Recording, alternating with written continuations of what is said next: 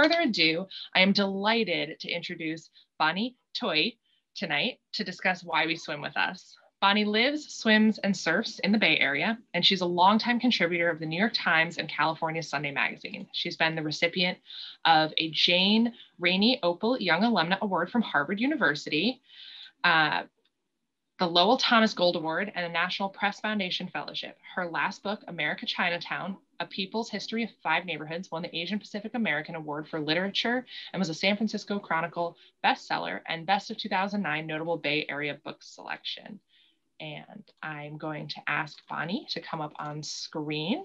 Hi, Bonnie. Thank you so much for joining us today. Thank you for having me. So now joining Bonnie in conversation tonight is Rick Coster, who is our champion for Read of the Day on the Day's side. Now, Rick has been an arts and culture writer at the Day for over 20 years, and he specializes in covering music, books, dining, and writes a weekly humor column known as Rick's List.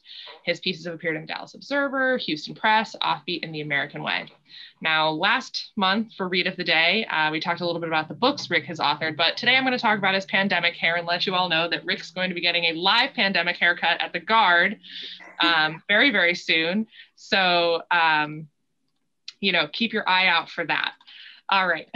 So before I let Rick and Bonnie get into it, I'm just going to tell you a little bit about Why We Swim, and then they'll take it away more. So Why We Swim is an immersive, unforgettable, and eye-open perspective on swimming and on human behavior itself.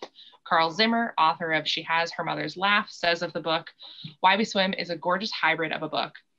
Bonnie Tsui combines fascinating reporting about some of the world's most remarkable swimmers with delightful meditations about what it means for us naked apes to leap into the water for no apparent reason. You won't regret diving in. And I couldn't agree more.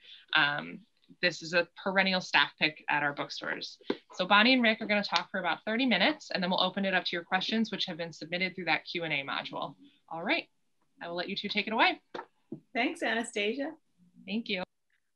Thank you, Anastasia. And hello again, Bonnie. It is so nice to talk to you face to face, as it were. Absolutely. Same. And I say that for those of Bonnie and I spoke on the phone last week for quite a while, so I could write the article that came out in advance of this talk. And I guess following up very briefly on Anastasia's kind introduction, it had to be, I apologize that you had to turn on your video and see this apparition with this hair, but if you'd done it next week, it would all be gone. So that's good. But anyway, Why We Swim. I love this book, just like Anastasia said. And I think now that I have spoken with you, I know you to be very humble and very self-effacing in spite of your accomplishments. But I think it takes a great deal of faith and self-awareness in oneself to start a book where within the first 3 paragraphs, you introduce a major character whose name is, and I cannot even begin to to pronounce it. That is, can you tell us how to pronounce this guy's name? It's Goodlicker Thorson. And it's not like I had to, well, now I have to say it over and over again, but when I wrote the book, it wasn't like I had to say it out loud for a while. That's true. But you did have to find all of those symbols in the Icelandic language or whatever they are. I don't know. But anyway, you could have put him in chapter 2 and started off with Michael Phelps or something, right. But good for you. I'm gonna go for it. Go for it. And I want to start with him because it is an amazing way to introduce everything about this book that I think is wonderful because it addresses several themes over the course of the narrative, all of which are eminently readable. And I told you this reads like a novel. So if you say, well, one of them is about the physiology of swimming, you know, the person in me that flunked biology in the 9th grade goes, I don't want to read about that. But it's very readable and fascinating. Anyway, this Icelandic gentleman seems to, across the board, epitomize all of the themes that you sort of end up tackling. And briefly tell readers or viewers what he did that originally attracted you to his story? Sure. I opened Why We Swim with the story that about Gudliger Friðþórsson. It's a story that my husband told me one night over dinner. And, he works in fisheries and oceans and the environment. And I think an Icelandic colleague had told him this story, which is, back in 1984, it was the dead of winter and this fishing vessel capsized off the coast of Iceland. And Gudliger Friðþórsson was a young man at the time. I think he was about 22 years old. He was the boat's mate. And he was, on the fishing boat with his friends. The boat capsized and he was the only one who survived. And he ended up swimming 6 hours, 6 kilometers in 41-degree water in freezing, air conditions back to his home island. He followed the lighthouse of this. There's an island, a very small island called Heimei, which is off the larger main island of Iceland. And, he's from a very small town on a very small island in a very small country, and he ended up, he successfully swam to shore, got out, and when they got him to the hospital, he exhibited no signs of hypothermia and was only a little bit dehydrated. And now what we should all know is that the rest of us would have perished within 20 to 30 minutes. I mean, the water is so cold. And he ended up 6 hours, 6 kilometers. That's about 3.7 miles, something like that.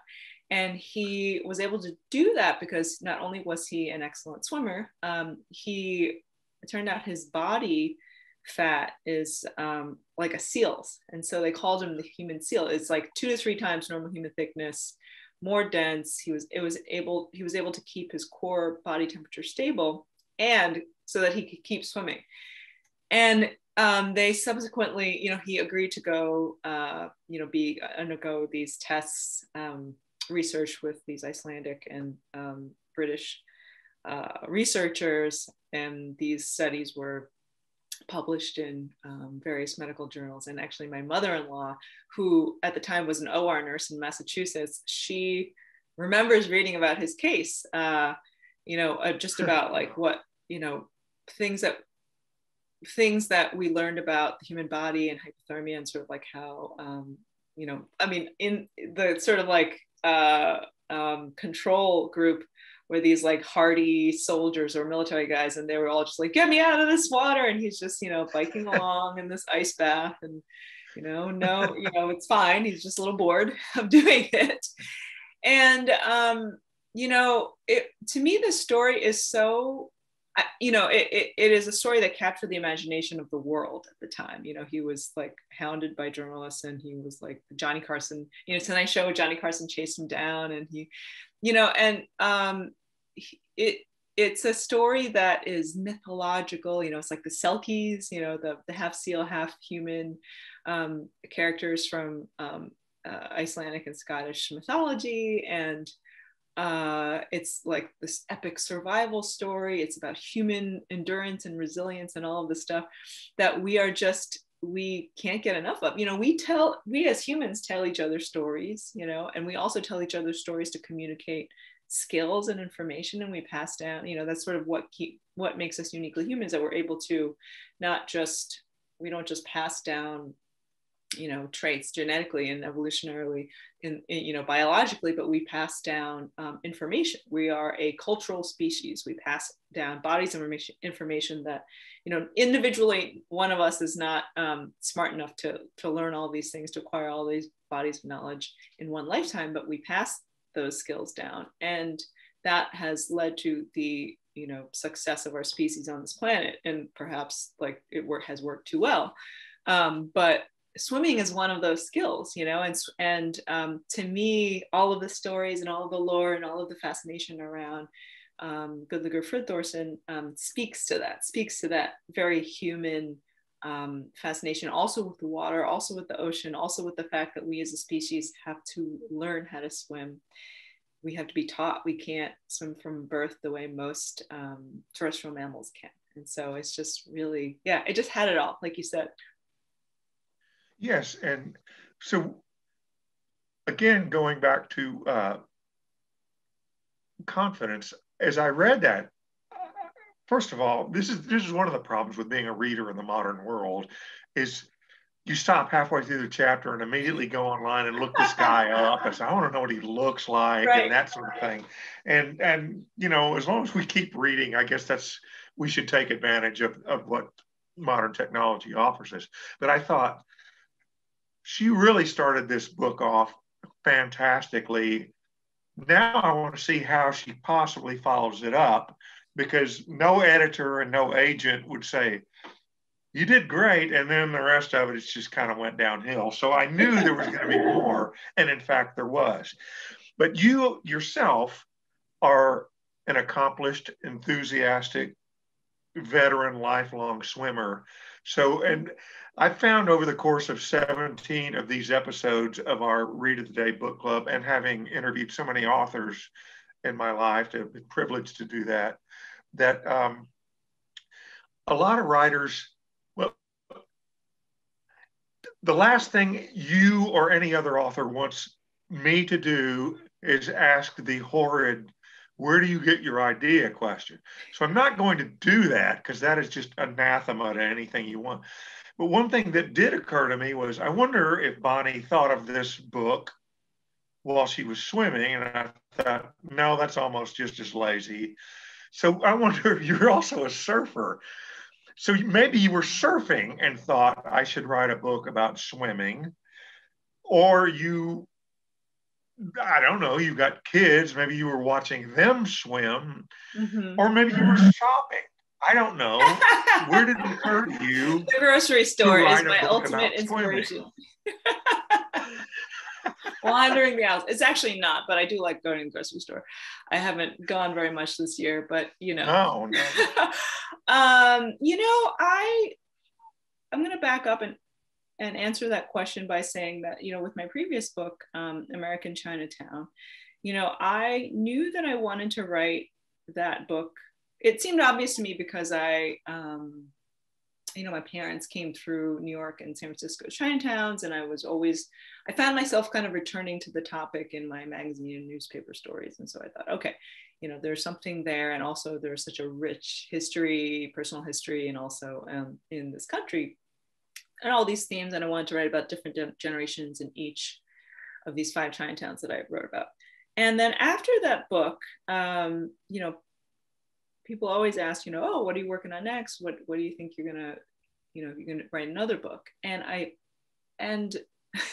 one thing I learned from writing the Chinatown book was, if you're gonna write a book, you had better be ready to spend years and years and years not only thinking about it, but writing about it and then talking about it for a long time. And I said to myself, the first thing that actually popped in my mind and stayed there for a while was swimming. It just was there because it's just, and if you read the book, you'll understand, my parents met in a swimming pool in Hong Kong. Like, I grew up swimming from a young age, and, did all of the things, swim team, taught swimming lessons, was a lifeguard, all of this, went from swim team to, open water swimming and triathlons and all this stuff, and took up surfing. And, that's not a book, that's a topic, as we all know. And so what are the stories, And so when I started to observe my kids, really, I had my children my sons are now 8 and 10, and they're on the swim team. But, when I first started thinking about, could I write a book about swimming? They were kind of learning to get comfortable in the water and loved it the way I did. And I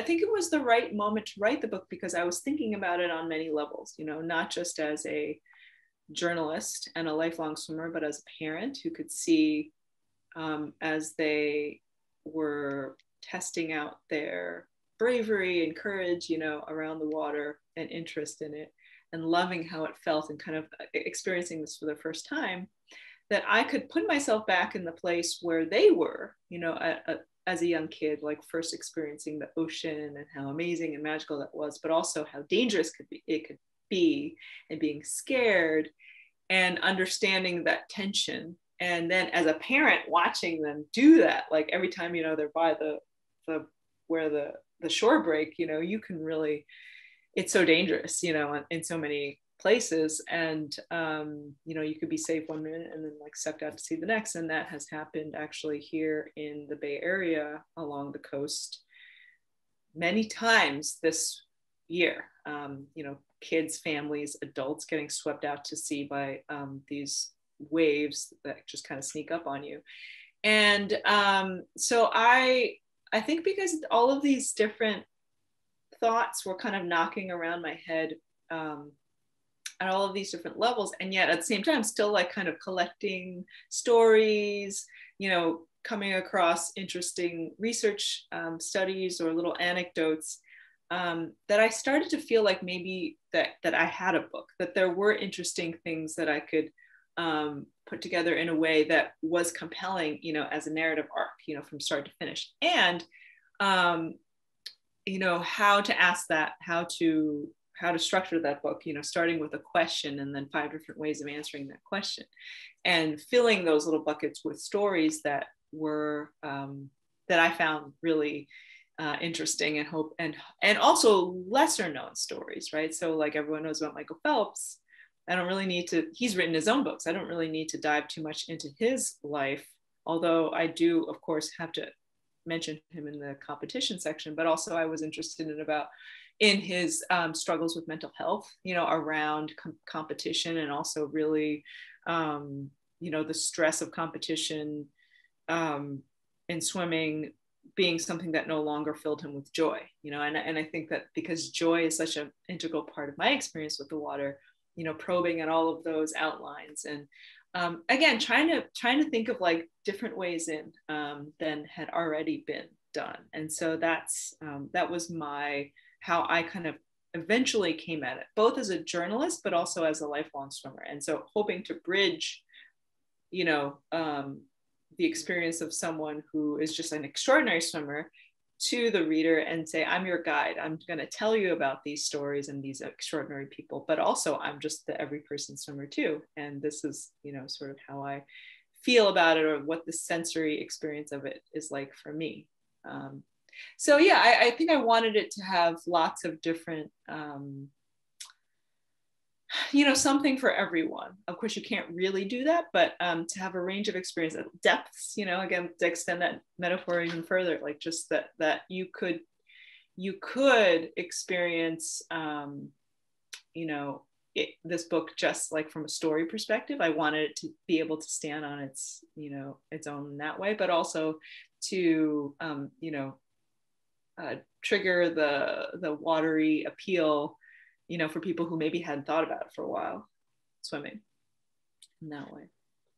I think, and I hope I'm not doing you the injustice of oversimplifying, but if I was going to explain to a layperson, maybe with the formula of why we swim, it's like there's the physical aspect of it and the mental aspect of it and all that falls underneath that.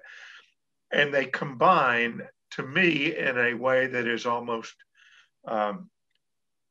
spiritual, if you want to say it that way, mystical, if you want to say it that way, therapeutic in a Zen sort of way. Uh-huh. And I think there was a period in my life where I swam a lot. And I was able, quite without any help or knowledge there to learn about that mystical aspect when you combine the physical and the mental. And I got there, I wasn't any good, don't get me wrong with any of that. But it came to me that I was enjoying it on that level, and it was kind of a surprise. And I wondered how you would convey that to a person who has never swam or swum. Wait a minute, is swam or swum correct? Had never swum before. I swam. I don't know. We had swum. think? I I'd don't never know. swum before. I could swim 6 kilometers in 41-degree water easier than I could answer that grammar question. But so anyway, where I was rambling on with that is, you do convey how that works, because some people are kind of turned off by anything that suggests New Age or whatever, a spiritual component. But I was wondering, was it hard to talk your agent into a book on swimming? Because if a layperson doesn't understand and hasn't been in the pool or the open water, swimming can be to some people like, I don't want to do that. And that's pretty much a period or an exclamation point. You know what I mean? Right. Sure. I mean, I think because there are so many swimmers in the world, we kind of felt like we would be safe with our audience. And the thing is, you may not be a swimmer or call yourself a swimmer or know how to swim, but you've taken a bath. You've been in the shower, you understand the appeal of water, you go for walks on the beach, you hike by waterfalls, you go to the rivers, you follow these you follow the water. We all need it to survive. And beyond that, there is an appeal and a draw for it to us as a species. So one thing that I found so interesting, and I've talked about this before, when I was thinking about the book and researching it, and people would ask me, when I was kind of like waist deep in it, and I would tell them that I was working on a book about swimming, and people would just have they would have very strong responses, pro or con. I love swimming. Tell me more. I've had this experience. I've swum since I was little. I go every year to this lake. Da da da. They know. And then there's the subset of the population that's, oh my God, I'm so scared of the water. I hate getting, dunking my face in, et cetera, et cetera. This happened to me when I was X years old. I've always wanted, and then you kind of peel back layers, and then there comes the, I wish I were a stronger swimmer. I wish I wasn't scared. I would love, and it takes a lot of courage to unpack that. And then also, understand that was like actually traumatic, in a very real way. I mean, it is, because it is so life and death oriented, that there was this like very common undercurrent to the stories of no thanks, or I didn't think I was going to be interested. I'm not a swimmer. Like, all of those stories, there's something under there that is really psychological and experiential and is rooted in fear. And so that was something that actually I treated in the book as a main theme, because I saw that. And everyone understands fear. Everyone understands like trying to, figure out how to conquer that and face it, or not, or ignore it. And then it just kind of like, blacks out this whole experience in your life. But if you do have the time to think about it and probe at it, you understand that, it is all about this very primal instinct. And so that's how I got at that. And it is the greatest compliment to me when I get letters from people who say, I haven't swum in 20 years. I have not sought out the water. I read your book. I wasn't sure if I was going to like it, but now I have started I just signed up for a swim club. I just did this. I'm taking lessons. I'm planning this trip, to this place so that I can, work on my swimming. I started open water swimming in pandemic. Like, it is just this avalanche. I love hearing these stories, because that means I did my job. That was what I really wanted to do.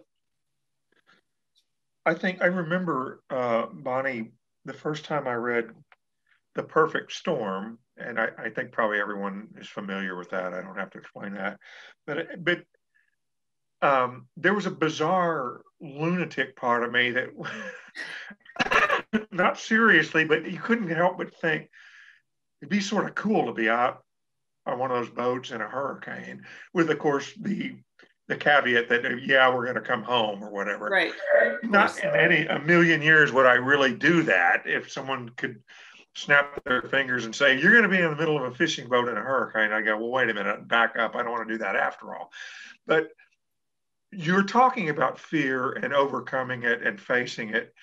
One of the great things about this book is not just some of the stories that you tell and the characters that you introduce us to, but all of a sudden we have Bonnie in San Francisco Bay climbing onto the beach and swimming all the way to Alcatraz, which, as any sane person knows, is insane. Don't do that. You got the currents, you've got the shipping lane, you've got the sharks. It's almost as cold as that Iceland guy. But you did it. You put us in the water with it. And then the next thing I know, I'm going, I'd like to do that. But I know I never will. But the way you wrote about that, talking about other characters that introduced you to it, helped you along, pushed you to it, other people that had done incredible swimming feats. And one of them said, the water, I'm paraphrasing, correct me if I'm wrong, you're in the middle of one of these swims, these arduous swims or whatever, and you realize the water is saying, you don't belong here. You need to go home. I think that's kind of what you said. And that just sort of pushes you on a little more. But walk us briefly through that first swim to Alcatraz. And at any point, did you go, what the hell is wrong with me? And then at another point, did it kick in where you went, this is great? Yes, absolutely. And it's so funny that you bring up that swim, because I can put myself in that on that day very easily. Like, the water was so cold. I was on that swim, I was wearing a wetsuit because it was before I tried swimming without a wetsuit in the bay. And I trained for it, but like when we got in the water, it was still like such a slap in the face. It was like ice cream headache all over the place. And I remember thinking, it just really takes your breath away. And one of the things that you have to, and I had trained for it, I had practice, I'd learned a lot of techniques and all the safety, all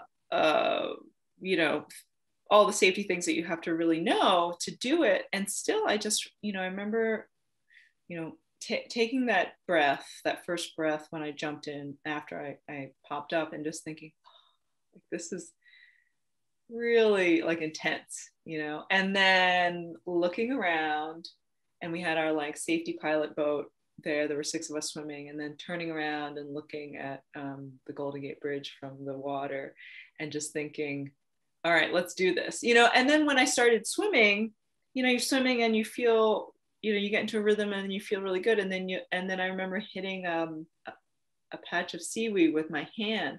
And I don't know about you all, when you're out swimming in the ocean or a lake or anywhere where you hit something, you don't expect it, you can't see what it is. I just immediately, it's like it's a gut reaction. I just stopped and jerked up, and stomach dropped, and it was a patch of seaweed, but it was, again, like, it was not, my body was reacting way faster than my mind, and so that was like this elemental, instinctive, like, biological level thing happening, taking over. And so then I kept swimming, and then I just would stop and look around every once in a while, just to really understand, like, from the fisheye level, what it is to be in San Francisco and in San Francisco Bay, and looking at Alcatraz and looking at the Golden Gate Bridge and looking at the skyline, and hearing, seeing cargo ships go by, seeing, hearing the seagulls, you can hear traffic, like you could hear, it's a totally different sensory experience. And like, just having that slight, like, if you can imagine, the camera angle is not up here where the ridge is, you're down here now and you're looking up at it. That just was a sense memory and sensory experience that I cannot get enough of, like, recalling, because it was the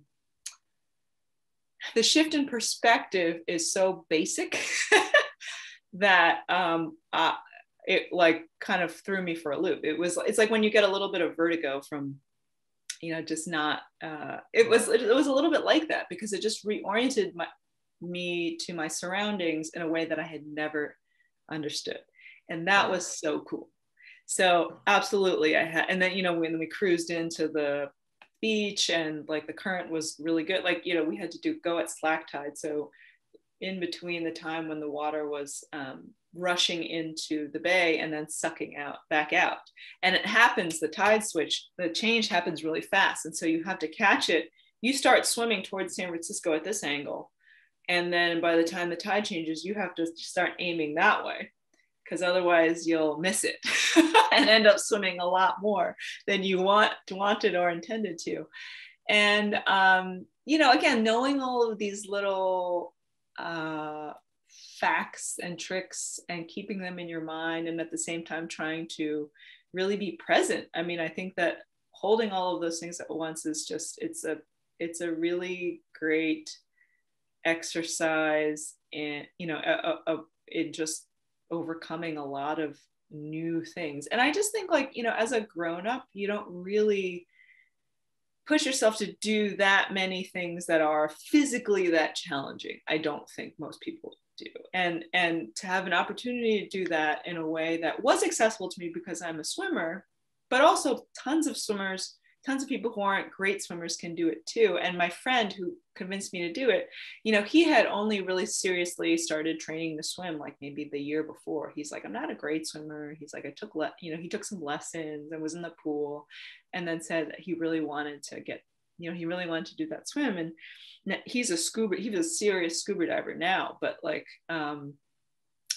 that's a different thing from open water swimming. And so when he said, if I could do it, you can definitely do it, it got me, I was still nervous about it, because it's, again, like swimming from Alcatraz, like escaping from Alcatraz, like it's such again, the story element, the myth, no one escapes because the currents and the sharks and the cold water and all that. It's cool. Like, and the writer in me is like, ooh, like looking up all these old newspaper stories and finding out all about the people who tried to make the attempt. And then also, since it closes a federal prison, that, recreationally, that people like Jack LaLanne would swim from Alcatraz and, do all of these crazy feats. And that like a 16-year-old girl, like, trained to swim, and she swam from, someone was in a rowboat with her. Like, this was like way back in the early 1900s.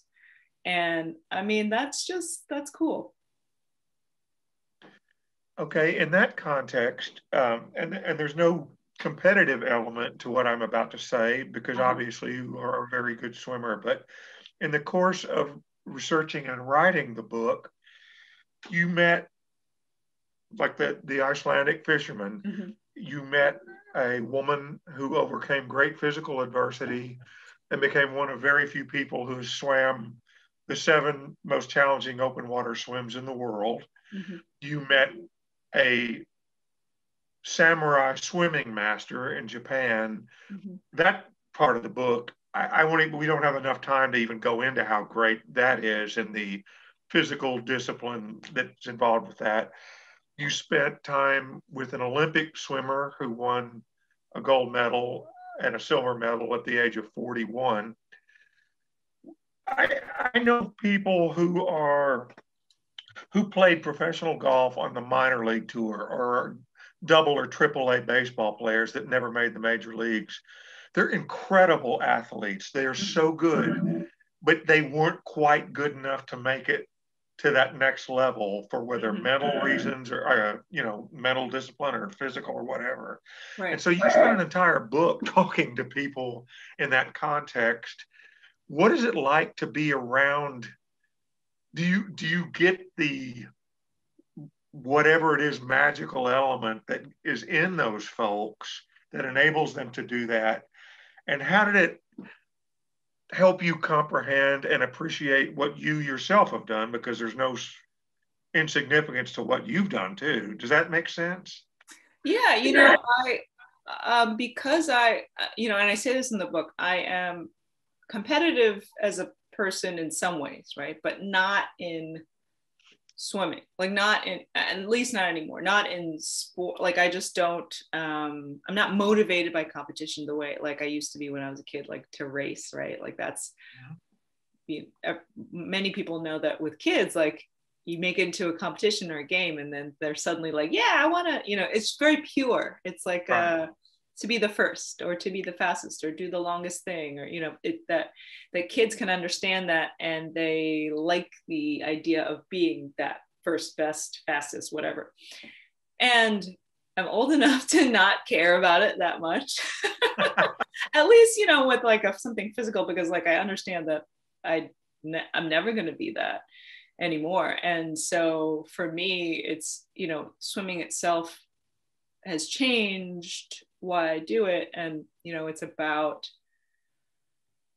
you know, the feeling of it, of swimming, you know, a practice with my master's team, or just going to swim on my own to work, you know, do a workout and let my mind wander around for like an hour while my body's moving. You know, I know that I feel good, you know, when I get out of the pool or I get out of the ocean or, you know, go surfing or whatever.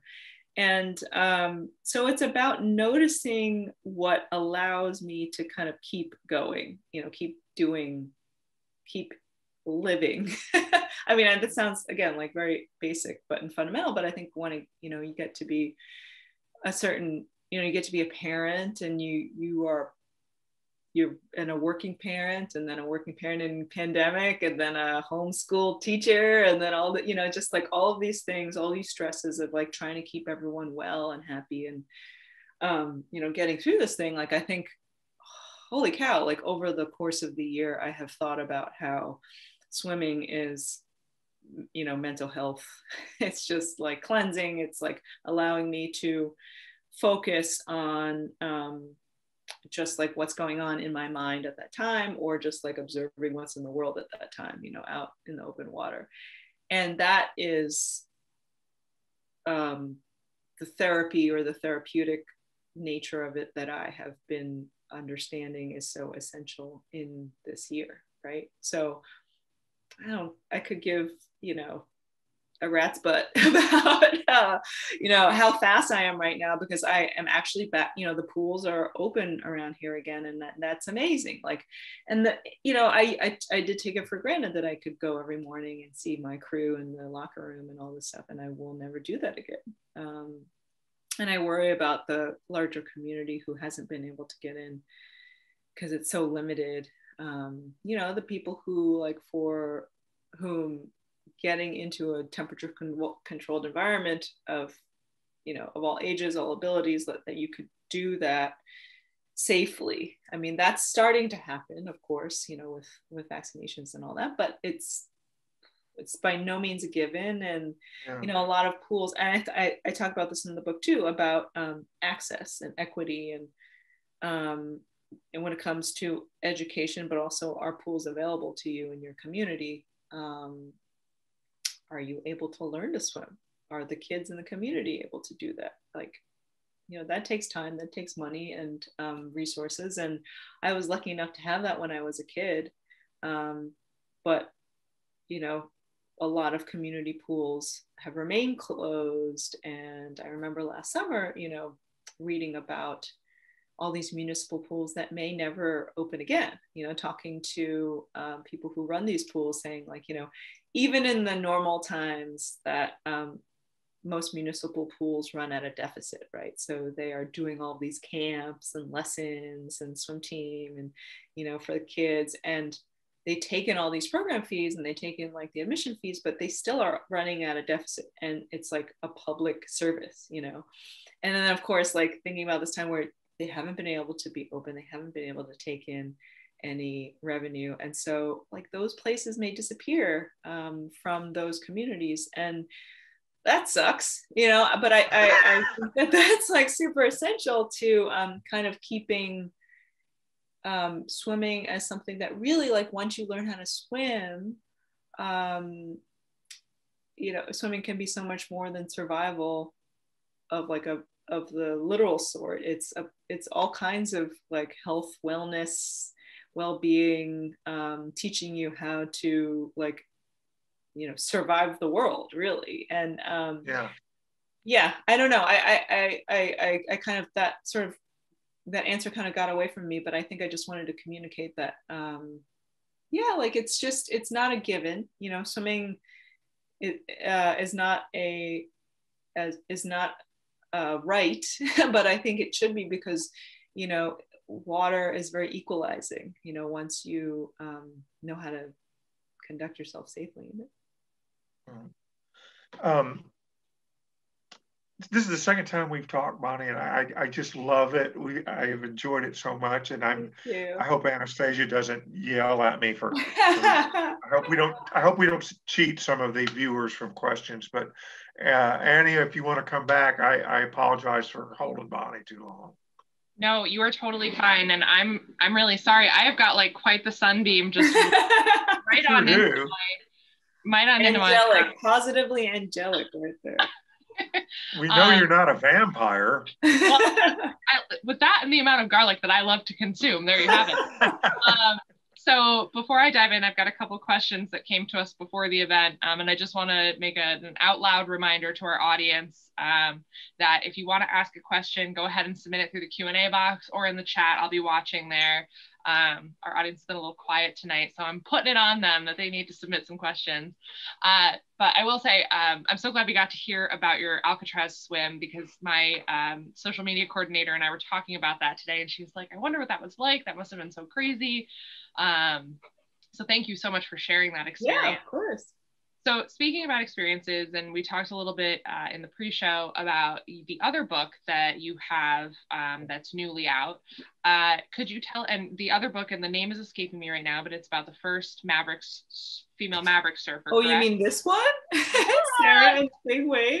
Yes. Could you tell us a little bit about what the experience of writing a children's book coming off of two really incredible, adult nonfiction, what that experience was like?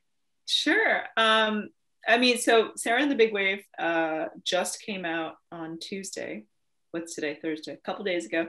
And it's a nonfiction kids book about the first woman to surf Mavericks, which is this huge, massive wave here in Northern California off of Half Moon Bay. And I didn't realize, someone asked me, did you time your release to when the Mavericks Big Wave Surf Awards is going to happen? I said, no, but it's happening tonight. So just that, all these things are serendipitous sometimes, and it's wonderful to see that. But I wrote a story. So obviously I'm a surfer, and a couple of years ago, I wrote a magazine story about big wave women surfers who were preparing for a season at Mavericks. And Mavericks is, for those of you who don't know, it's a wave that only breaks in very specific conditions in the winter, when there's huge storms from the Pacific, and they have to kind of roll in, and then hit the reef, and then it kind of rears up, and it gets a very steep, beautifully shaped wave off the coast of Half Moon Bay. And I'm going to show you something really cool.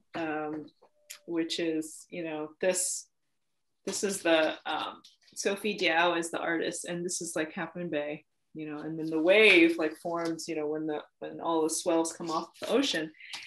And it can be 20, 30, 40, 50 feet faces. And this past winter was huge. And if you Google it, you'll see that there were epic rides being filmed by professional surfers who were coming in from all around the world. And just, talk about just hair raising. Anyway, so I wrote this story, and then a children's book editor, Kate Farrell, my wonderful Kate Farrell, my editor, she called me up and said, have you ever thought about writing kids books? And I said, yes, I have.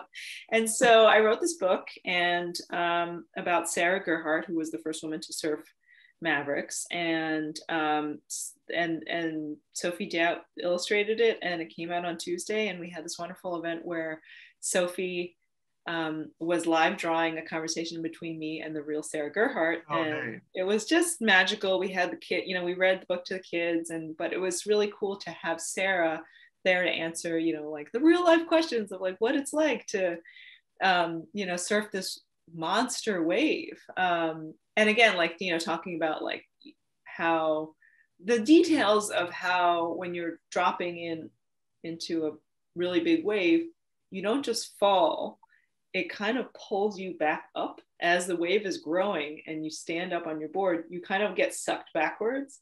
And then you go down the face of the wave. And just like things like that, would never know unless someone who is doing it would tell you that.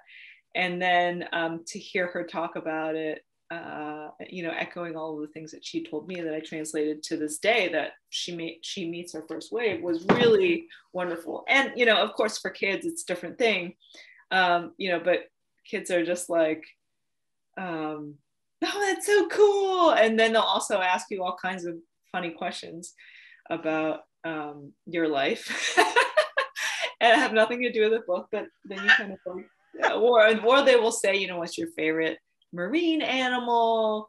What's your favorite color? How old are you? What do you like to eat? You know, all this stuff. And I think that's great, because I have 2 kids of my own, and I love how their minds kind of pinball all around like that too.